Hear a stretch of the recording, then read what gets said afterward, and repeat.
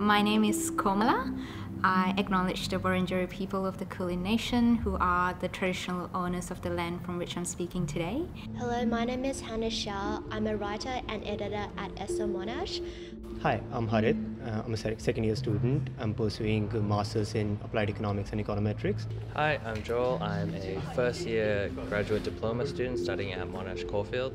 Hey everybody, my name is Phil. I'm a third year arts and commerce student here at Monash Clayton, and I'm also the graphic designer at ESSA.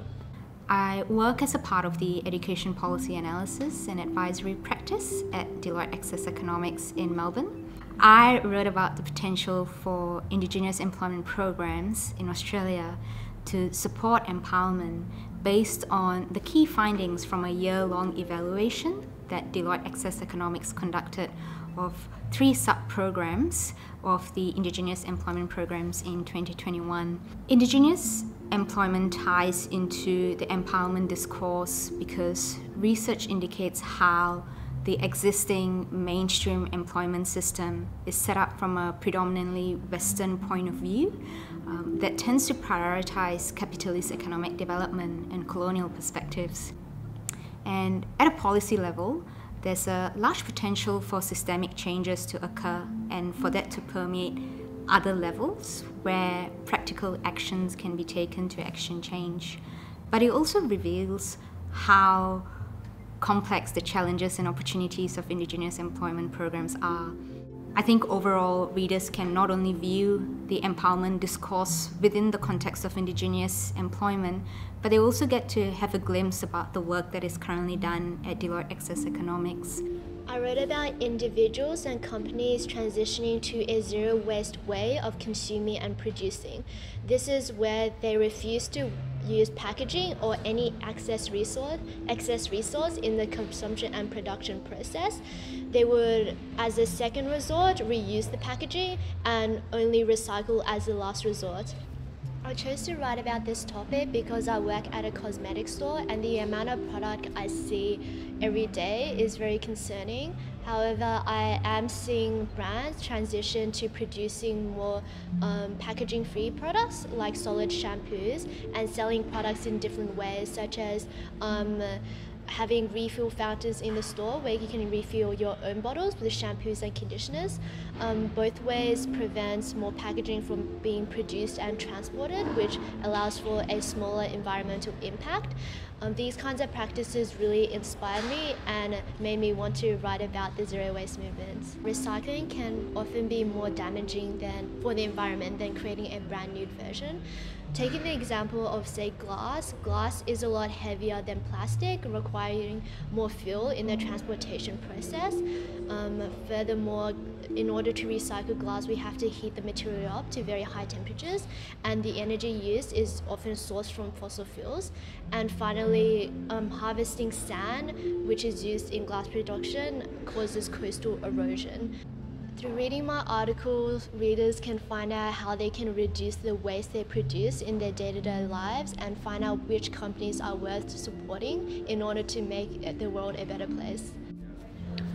So I've written about the role of conditional cash transfer and how it is used in the developing world to provide a buffer to the poorer segment of the society, and it acts as a shield for all these people to deal with any adversity that they face during their lifetime.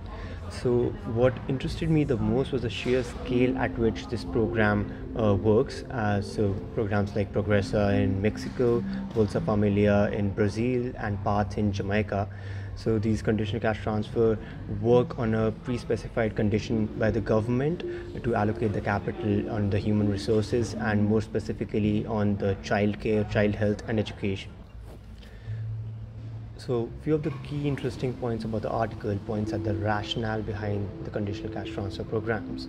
And one of the key factors is that the literature points out at the huge deficit in investment on childcare at the early stages of development. And what happens is when the child does not receive the proper nutrition and vaccination at the early stages, they're not able to develop the proper cognitive functions which helps a child to participate in the mainstream economy when they reach adulthood. The developing nation does not need to wait to reach to the advanced industrialized nation and then start working on one of the key issues of poverty at the early stages of development, they can still work on programs like CCT to dedicate the problem of underinvestment in human capital. I wrote about the resource curse, which describes a situation where resource-rich countries can sometimes be economically worse off than resource-poor countries. And it ties into empowerment, not in a conventional way, but kind of a challenge about empowerment. I chose to write about this because it's a paradoxical and counterintuitive economic scenario, and those are the kinds of issues in economics that interest me. I featured a lot of interesting studies that I found that kind of demonstrate the presence of natural resources isn't always completely beneficial. Like a study that showed that when a mine opens in Africa, corruption and the amount of bribes being paid to local officials increases by around 30%. And some other interesting studies that show that the presence of oil can cause a country to skew away from democracy and towards a more autocratic system of rule. I think that the lesson to take away from my article is that countries with abundant natural resources aren't necessarily doomed to suffer from this resource curse phenomenon, but it's the choices that a government makes in allocating those resources that affect a country's outcome. I wrote about the uptake of rooftop solar panels in Australia, and I believe this ties into empowerment because as more and more households take up solar, they're beginning to supply more and more of their own energy and electricity and relying less on grid supply as well as energy companies.